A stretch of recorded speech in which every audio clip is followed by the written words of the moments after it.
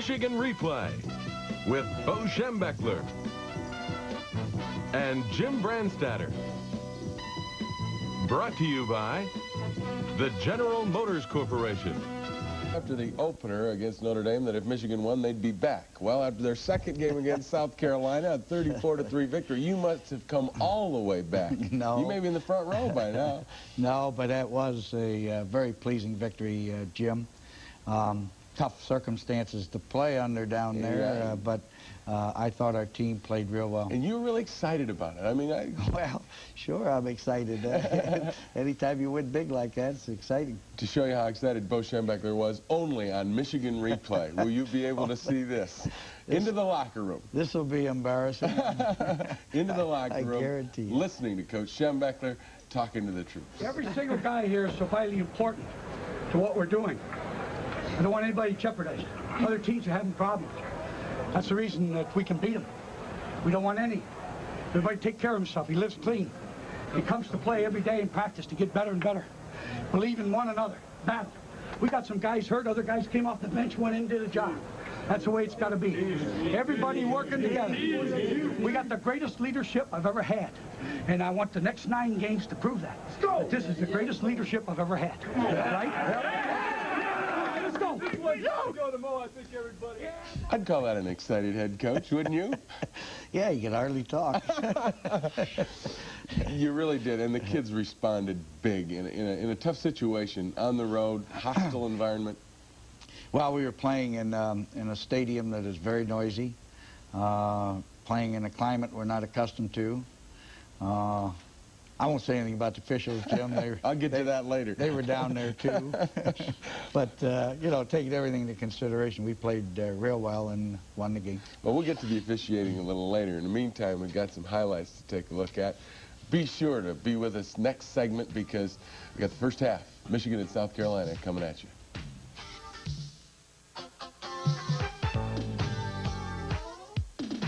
If Jimmy's got time to throw the ball, he's going to find the open receiver because I feel that we've got a good enough passing attack to where we can defeat most defensive backs anywhere.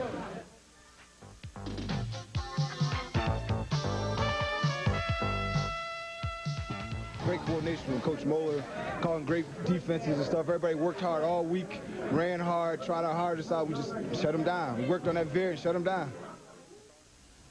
The Michigan-South Carolina game was supposed to be a real tough one. Defenses and offenses, South Carolina coming off a 10-2 season, 2 victories before they played you coming off Notre Dame. And it turned out not to be that kind of a game. You dominated. Well, we did a good job in that regard, Jim. I don't know whether we dominated until late in the game, but at least we were in control. At least we led throughout, let's put it that way. But early, the offense, and it looked like what you were talking about against Notre Dame, you were able to block them. Right. This is our second possession, really. Jim back to throw here and hits a pass to Jamie Morris. We moved the ball pretty well each time we had it, really. But we had some penalties and other things that got us stopped. This is a draw play, and Jamie Morris comes out for a good yardie. They were smaller, and your big guy seemed to blow them off the ball pretty well. As the game went along. This is a 3rd and 2, and they came after us with a heavy blitz. Jamie got a great block there, and he put the ball up to Paul Jokic for a big 41-yard play that really got us down into scoring position. Here on a 3rd down and 7, Jim throws over the middle on a key pass that got us the first down. That was a key play, Jim, because we could have gotten stopped there and had to settle for the field goal. And on the goal line, you go to the option. We went to the option, and they came upfield, took the pitch away, and Jim ducked underneath and went in for the score. So we lead 7-0. At that point, you had to feel awfully good because the defense still playing strong. The defense was playing well. As a matter of fact, at that particular point, I'm not sure they had a first down yet. Here's a 3rd and 9, and they scramble. This guy's the cleverest little guy you ever saw scrambling. Completes this pass. And took a half an hour to run the play, and they lost 6 yards. Well, the thing, again, though, is look at how many people you have around the ball. And I think that shows the kind of pursuit the defense was playing. Well, we hope to have that, Jim. I thought in some cases we could have tackled this guy a little better. Maybe he was just that good. I don't know. When we got the ball at midfield again, we went on a bootleg pass and hit Jokic again for a big play. And Jokic had a big day against South Carolina. Well, he caught some big passes, and for the first time, he got over 100 yards in receptions. This is Thomas Wilshire running hard here. They face mask him, as you can see, as his head jerked back. But Thomas ran well and really helped us. Came back with the option play again. This time, Jim pitched to Jamie Morris, who went in. His shoe went in ahead of him, but he went in to score without a shoe. And if there was anything disappointing maybe about this game on Saturday, it had to be that the fact the defense let the team back just before half. Well, we've done that 2 weeks in a row. They had the ball with a couple minutes left at the 20 and drove down, had a couple of running plays that were good.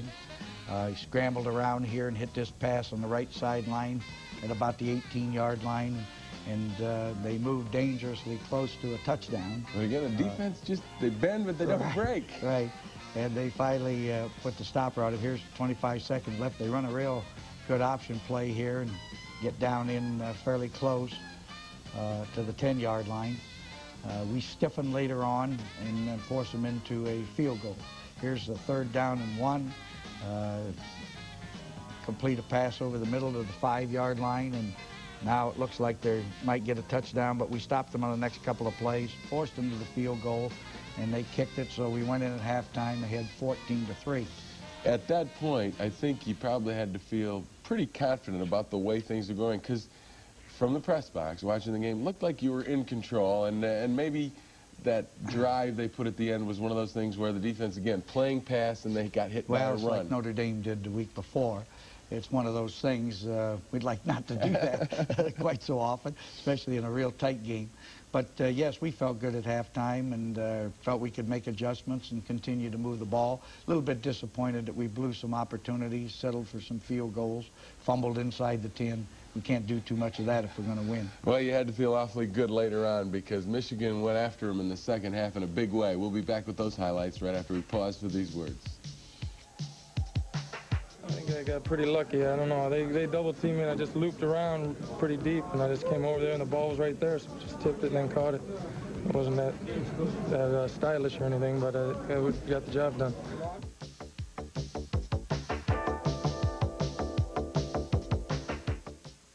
Second half, we just kept leaning on them and leaning on them and leaning on them, and they finally broke. And they just kind of caved in at the end because they were just out of gas. And you're talking about 270-pound guys coming out on 240-pound guys all afternoon, and it gets old after a while. The Wolverines leading 14-3 at half, but starting the 3rd quarter, after South Carolina had driven, gotten a field goal at the end of the first half, they get the ball back. Right. And I think the key to the game, the defense just stood right up and stuffed them, opening up that second half. Down, and that was very key because they probably thought they were going to move the ball some, and they weren't able to do it. Here they fumbled and fortunate to get it back. But that's true, Jim. Shutting them down after we had to kick to them to start the second half was very important in this ball game. And gave you field position, too. Right. So we get the ball back here and after him, and Jim hits Paul Jokic over the middle on an in route, and we're on the move again. Things happened in the game. The second half started turnovers a little bit. This is a great play. Jim was under heat here and got the ball out to Bob Perriman on a bootleg play. And so that was an exceptional play, in my opinion. Yeah, you're talking about power running. How about Perriman? Yeah, Perriman took on a few guys here and really came out the other end. That's the way you like to see a fullback run, isn't it? That's the old Michigan fullback, right? Yeah, right. And so, you know, we're feeling pretty confident, except we keep stopping ourselves. Penalties or one thing or another, and we had to settle for a field goal, and so we go up 17-3. 17-3 is good, though, because, again, they had the ball to start, and you didn't let them get anything. Then you got 3 to take that lead to 14. Right, that's exactly what happened. Here's a 3rd down 10 on the next possession.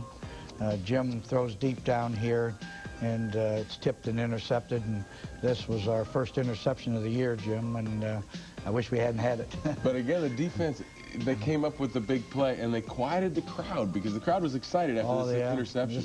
This crowd can be something down here. This is a big play in here. Billy Harris hits him, and we recover the fumble. Now we got field position at the 30-yard line, and leading 17-3. So we're feeling pretty good right now. Again, would you like to have a little bigger lead at this point because the defense was playing so well? Yeah, we sure would. Here's an option play, and Jim pitches it out to Jamie. Jamie runs for a first down inside the 20-yard line. Yeah, you look at Jamie Morris and Thomas Wilcher. They're little backs, but boy, they're That's right. powerful little guys. They're not bad. We get down in there, and unfortunately, Jamie drops the ball. Now, Jamie said the whistle blew, but that's, I didn't hear any whistle. And this is silent film here, so we'll have to take that as a fumble. Here, their quarterback is under pressure again. He throws the ball, and Mike Hammerstein intercepts for us. It was really a sack back there that helped us there.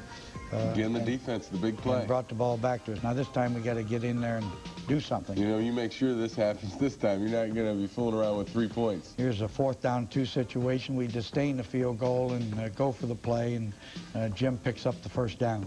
Option play, good play to call in short yardage situations. Right. It's still a good football play almost any time you call it, as long as it can be run right.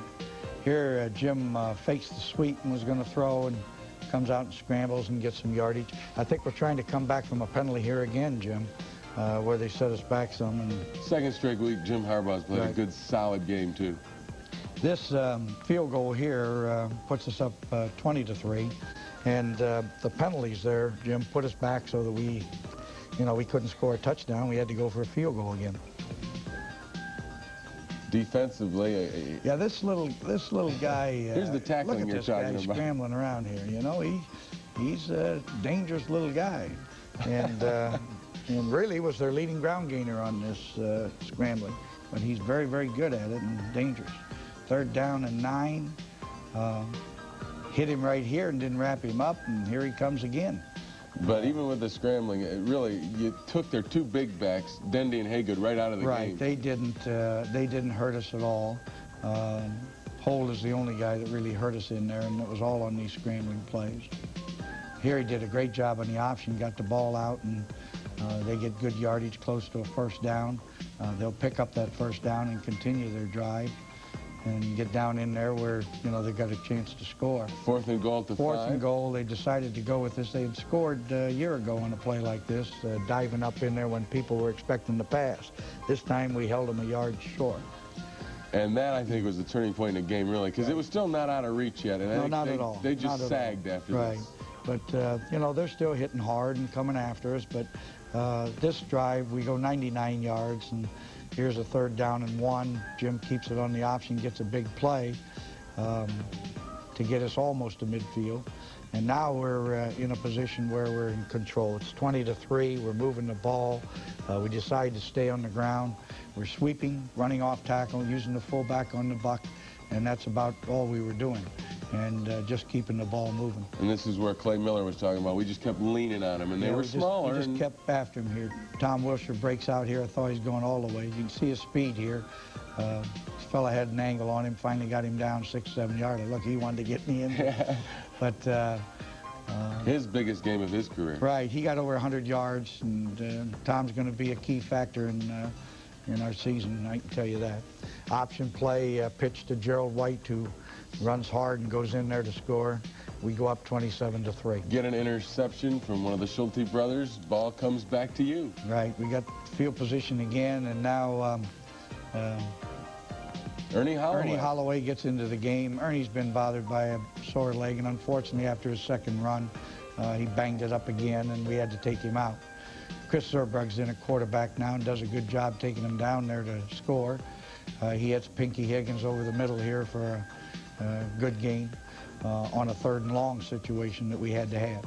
Comes back to Wilcher. Wilcher runs right up in there and scores, and that closes out the scoring at 34-3. Do you realize that at 34-3, you're 2-0 in 1985, and you haven't been 2-0 since 1978?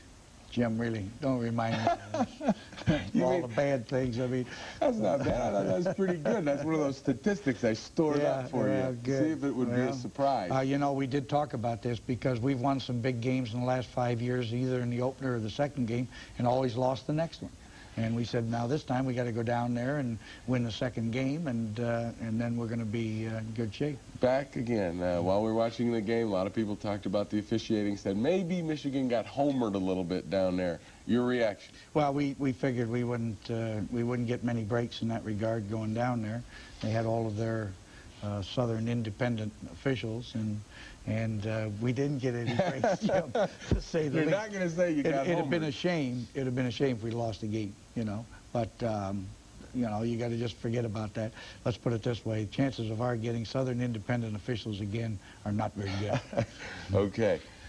One of the things that I talked to Coach Moeller about after the game, mentally to get the kids ready to play the next game, because you've come up with 2 big victories against 2 very highly rated opponents, and he says we can't forget what it took to get where we are. It's hard work. We were underdogs both times, but let's not get overconfident. Yeah, Jim, in our Wednesday practice, we felt we had to have a tough practice. We hit the field at 3:30. We didn't get off till 6:25. Now, I don't like to do that. That's a lot of hard work.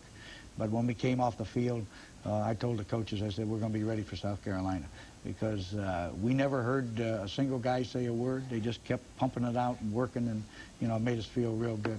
Well, they certainly were ready for South Carolina, no question about that. Will they be ready for Maryland?